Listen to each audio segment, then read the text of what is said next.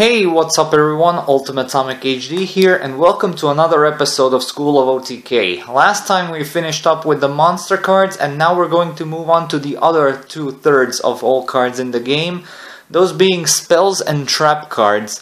Spell cards, which is the type of card we'll be talking about first, is represented by this green card frame, as you can see here. And unlike normal summoning a monster, for example, you can play as many spell cards as you want per turn, provided that you meet the activation conditions.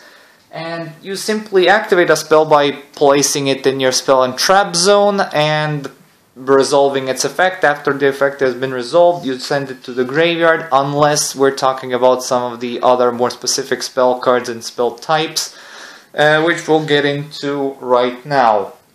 So, the spell cards are divided into six subtypes, and the first one we have here are normal spell cards, or should I say spell cards without a subtype. So, normal spell cards, as you can see here, are plain and have no symbol to represent what subtype the spell card belongs to. Normal spell cards can be activated normally by placing them in the spell and trap zone, resolving their effect, and then they go to the graveyard, or you can set them in order to mitigate the ruling of you having more than 6 cards, because in Yu-Gi-Oh! There is a rule which states that you cannot hold more than 6 cards in your hand when you enter your end phase. If you enter your end phase when you have more than 6 cards, you have to keep discarding cards to the graveyard in order to until you have 6 cards in your hand.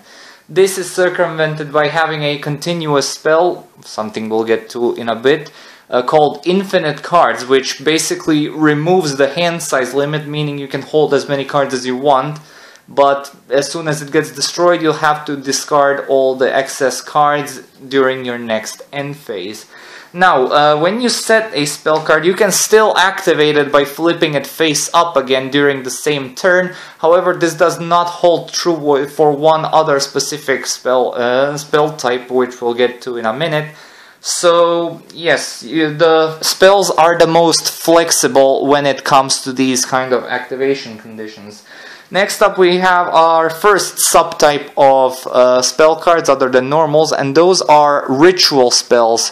Rituals are identified by this little flame icon next to the spell card text, and like I said in the previous 2 videos, ritual spell cards are only used to summon a ritual monster and for nothing more, so I won't spend much time on them here. Our next subtype is the continuous spell card, which is identified by having this little infinity icon next to the spell card logo. And unlike normal and ritual spells, which function exactly the same, continuous do not go to the graveyard when you activate them, as their effects are active as long as the card remains face up on the field, until you either send it to the graveyard by your own card effect to activate as some sort of a cost, or when your opponent destroys it or sends it to the graveyard by something. So, and also you can set them and then activate them again immediately during the same turn, should you feel the need to do so. Our next subtype of spell cards is the quick play spell. Quick play spells are identified by having this little thunder logo and marker next to the spell card text.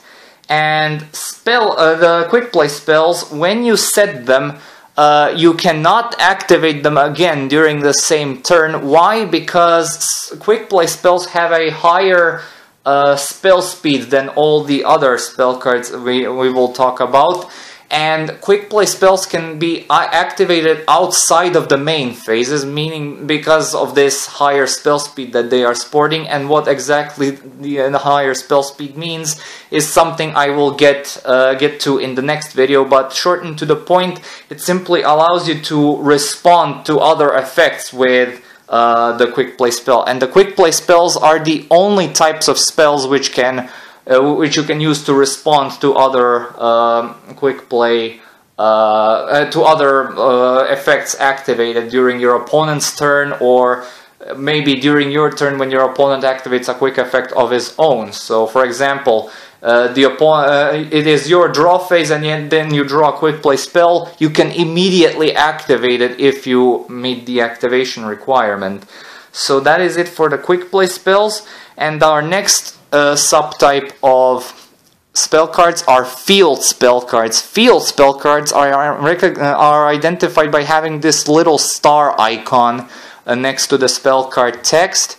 And field spells, unlike all the other spell types in the game, go into the special field zone, which I talked about in the first episode. So, and just like all the other spell types, you can set them and then activate them during the same turn that you set them. So, and also field spells also have some of their own mini search support engines, which you can use to access them a little bit quicker, while all the other spell cards are a bit more difficult to search, because spell cards are the best kind of secondary support cards that are used to that are used on monsters, while trap cards are a bit too costly due to their limitations. And the last subtype of spell cards we have is the equip spell cards. Equip spell cards can sometimes be mistaken for field spells because their logos look kind of similar. The equip spell has more of a plus sign than a star like a field spell does. But what equip spells do, they stay on the field after activation, just like the continuous spell. However, they must, as the name implies, be equipped on a monster, be it specific or any monster of your choice. And basically the effects of equipped spells only apply to said equipped monster and nothing else. And of course, if the equipped monster leaves the field, the spell card goes along with it. So this is something else you have to watch out for. And out of all of the spell types that see competitive play, equip spells see the least amount of competitive play because of how underwhelming they are compared to all the other spell types, and they usually only see play if they have very, very powerful effects. And the ones that see most amount of competitive play are the equip spells that bring monsters back from the graveyard, which again are a bit rare. And that is pretty much it when it comes to spell cards, and this is going to be very, very short since the trap cards are mostly the same with one major difference. Trap cards are identified by having this pinkish, purplish flame. It's actually more pink than purple, because fusion monsters are pure purple card frame. And remember how I said that you can set a spell card and then activate it during the same turn? You actually must do this for trap cards. You must set it and then wait until at least your opponent's other turn starts. So one turn after you set the trap card, and only then can you activate it if you meet the activation condition. And of course, you cannot activate trap cards directly from your hand unless there is a specific card effect that allows you to do so. So trap cards are basically slower version of spell cards. There's even a continuous trap in the game called Anti-Spell Fragrance, which basically turns every spell which basically makes all spells function like trap cards.